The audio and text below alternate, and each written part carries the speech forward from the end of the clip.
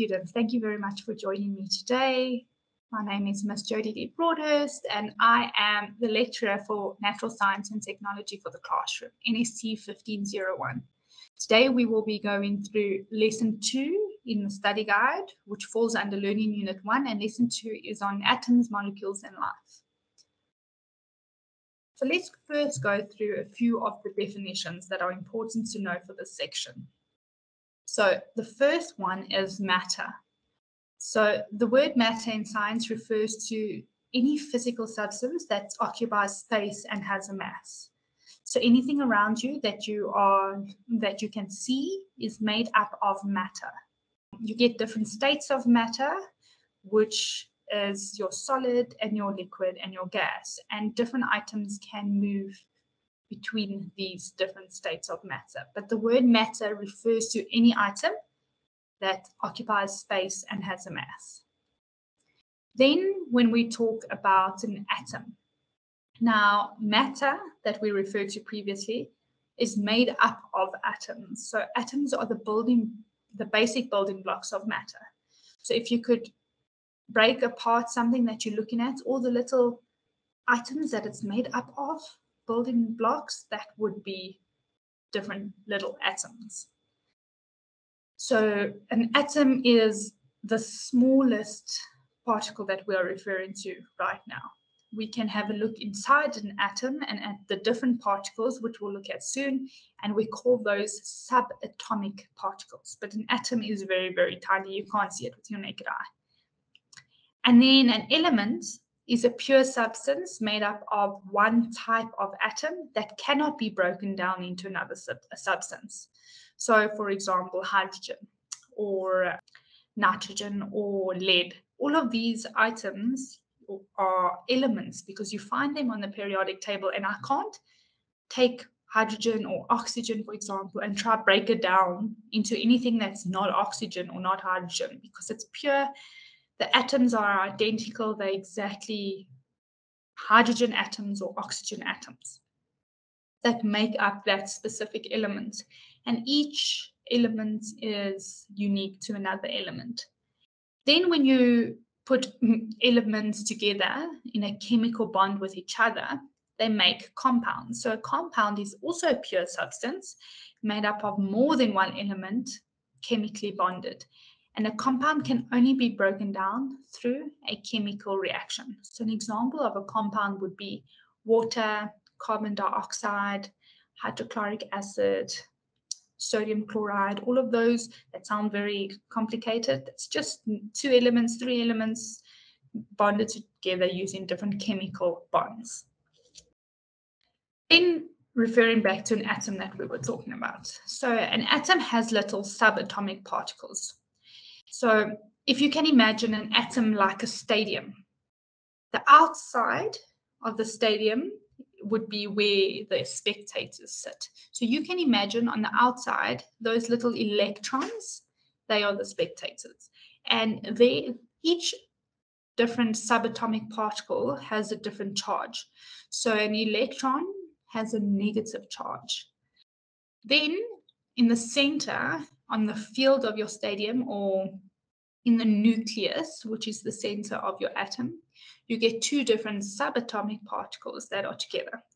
And those are protons and neutrons. Now, protons have a positive charge. They both start with a P, so it's quite easy to remember. So proton has a positive charge and a neutron has a neutral charge. In other words, no charge. So protons and neutrons are found within the center of an atom in the nucleus, and on the outside of an atom, on the electron shell, we find electrons, which are negatively charged. Then elements are found on the periodic table. Now, in NST1501, we don't get too involved with the periodic table and the structure and where things are. However, I do want to refer to a few different things. So firstly, the periodic table was created by a scientist called Dmitry Mendeleev. And the way that these different elements, because these are all elements, are arranged depends on their different characteristics. However, I do want to bring your attention to the fact that all the rows going across the periodic table we refer to as periods. And all the columns coming down we refer to as groups. Okay, so on the top left-hand side of the periodic table, you would see an H with a 1 above it and then 1,00794. So this H is the symbol for hydrogen. So different periodic tables will have different, not very different numbers, but that some periodic tables round off those numbers underneath, or the numbers can be swapped around. If you just look at the numbers, and we're going to talk about it soon, but there's two specific numbers. The one at the top, which basically numbers your elements, and then the ones at the bottom, which can go up quite high. If you look at, let's look at iodine. Or let's go to lead. Okay, so lead, we would find, if you look at the right-hand side, if you find carbon at the top and you move down, Pb is the symbol for lead. So lead at the top has a number of 82 and at the bottom has a number of 207.2. And these numbers each have different names and they represent something different. Let's have a look. If you look at a number, now in this little image, the numbers are swapped around. The bigger number on the periodic table was actually the smaller number here. So in other words, what the number was at the top is now at the bottom. So let's just talk about these different numbers. So the atomic number is determined by the number of protons. Remember, we spoke about protons being within the center of an atom in the nucleus. So the atomic number is determined by the number of protons you find in that specific element. Then the atomic mass number, which is often just referred to as the mass number, purely because we want to differentiate and we don't want them both to start with atomic. Mass number refers to the number of protons and neutrons. So that's all of the little subatomic particles in the middle, in the nucleus. So that is why it's higher than the atomic number. So it's actually basic math. If you want to know what the number of neutrons of an element is, all you need to do is take the mass number, the bigger number, minus the smaller number, the atomic number, and you'll get the number of neutrons. Why? Because if you take the number of protons and neutrons together and you minus the protons, you're left with just the neutrons. For example, in lithium, the mass number of lithium is 7 and the atomic number is 3. So 3 already represents the number of protons. And then the 7 represents the number of protons and neutrons. So if we take the 7 minus the 3, we're left with 4. So lithium has 4 neutrons and the 3 protons, which is shown by the atomic number. Okay, then I want to talk about something called isotopes. So an isotope is an atom of an element that has different number of neutrons. So in other words, it's still the same element, but the number of neutrons within the nucleus is different. For example, you can get different isotopes of hydrogen. So it's still hydrogen, still has the same amount of protons, still the same amount of electrons, but the number of neutrons changes. And neutrons have no charge, they're neutral. So it doesn't change the charge of the element. However, the element can exist in a different state. Generally, if this is asked in a question, they would tell you that it would be hydrogen, and then in brackets, they would put a 2 in Roman numerals. So you know it's the isotope of hydrogen. Okay, this was purely put in there so you actually just understand that an isotope, still the same element, but different number of neutrons. Then a molecule. So a molecule is when we bond different elements together.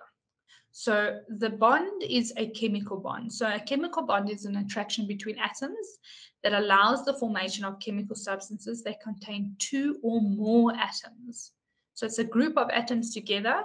These atoms do not necessarily have to be different to be a molecule. You can get a molecule of oxygen, which has 2 atoms of oxygen in it, right? Or you can get a molecule that has different elements in it. So, for example, the atoms of hydrogen and oxygen, when they come together, they make water, 2 hydrogens, 1 oxygen. So that would be a molecule of water. So different many various molecules of water would have, all of them would have 2 hydrogens, 1 oxygen. Okay, so there's an example of a water molecule. Whereas a compound is when 2 or more elements are joined together through a chemical bond and they become a compound. So compound is specifically referring to when it is different elements joined together. You can't get a compound of oxygen, for example, because oxygen is not bonded to anything else. It hasn't become something different, so it's still an element. However, if you put oxygen with carbon, for example, then it becomes carbon dioxide. Then it is no longer an element, but it becomes a compound. And you can get a molecule of carbon dioxide, a molecule of water, and you can get molecules of oxygen and molecules of nitrogen and lead and all of that. I've given an example here. I said, for example, a water molecule which is made up of an oxygen element and 2 hydrogen elements is a compound. We get 2 different types of compounds. We get organic compounds and inorganic compounds. So an organic compound, they have a carbon element, and they usually occur from materials that were once alive, where an inorganic compound do not have a carbon element and are not derived from living material. In high school physics, you do a lot of organic chemistry as well, which refers to all the different compounds that you get that have carbon involved. Then chemical bonds. So I've put the 4 most important chemical bonds on here, which is a hydrogen bond, an ionic bond. Now, the reason I just put the I there in small letters is not because I made a typo. I know you're supposed to start sentences with capital letters, but it's mainly because I realize a lot of students are interpreting the ionic bond from the study guide as a lonic bond because the capital I looks like a small L. So please notice that it is ionic bond. So we've got a hydrogen bond, an ionic bond, a metallic bond, and a covalent bond. A hydrogen bond is obviously a chemical bond between a hydrogen atom. Hydrogen needs to be involved in a hydrogen bond and an electronegative atom. For example, 3 molecules of hydrogen bonded to 1 molecule of nitrogen to form ammonia. So they have a hydrogen bond with each other. Then an ionic bond, in yellow highlighted, is a bond between a metal and a non-metal. So ionic bonds are results of the attraction between ions. Ions are formed when an atom loses or gains an electron. So remember, those electrons are the negatively charged ones on the outer shell of the element. So if we gain or we lose an electron, it could determine whether we become positive or negative ions. These types of bonds are commonly formed between a metal and a non-metal. For example, sodium and chlorine. Sodium chloride is formed when we bond sodium and chlorine, and we also call sodium chloride table salt. Well, that's actually what we call it more often than not. We don't sit at the dinner table and say, please pass me the sodium chloride. We say, please pass me the salt. But sodium chloride has an ionic bond between the sodium and the chlorine. Then we get a metallic bond. So a metallic bond is a bond that holds atoms together in a metallic substance. For example, in aluminium foil. Okay, the individual little aluminium atoms need to be bonded to each other. And then the covalent bond. So the ionic and the covalent bond are most frequently tested because they are different to each other, actually quite contrasting to each other. So a covalent bond is between 2 nonmetals, and it's the strongest and most common form of chemical bond in living organisms. An atom shares one or more pair of electrons with another atom and forms a bond. Such a type of bonding is common between two nonmetals. For example, carbon dioxide. One atom of carbon combines with two atoms of oxygen to form a double covalent bond in carbon dioxide. Okay, ionic versus covalence. Make sure you know this quite well. I enjoy testing it. In mixtures. So we spoke about atoms. We spoke about the subatomic particles that make up atoms. We spoke about elements that are found on the periodic table. We spoke about compounds, which is when there's more than one element joined together with a different bond, and we spoke about the different bonds. We also spoke about molecules, that we get a molecule of water or a molecule of oxygen. Okay, a molecule just refers to when we actually look at them bonded together. A mixture is not a pure substance. So mixture doesn't necessarily only get studied in science, because it's got nothing really to do with chemical bonds, but often people confuse mixtures when you can't see the individual substances that make it up. For example, coffee. Coffee, once you mix everything together, becomes a mixture, not a compound. But when asked the question, it might be easy for you to answer because a lot of people know what the ingredients are that go into coffee. You see the coffee granules, you see the water, the milk, the sugar, however a person takes coffee. But you don't necessarily, when you look at water, just water, which is a compound, not a mixture, you don't look at water and be like, oh, I put hydrogen and oxygen together to make you happen. That is how water occurs, because it's chemically bonded. So, and water, you can't go break water up.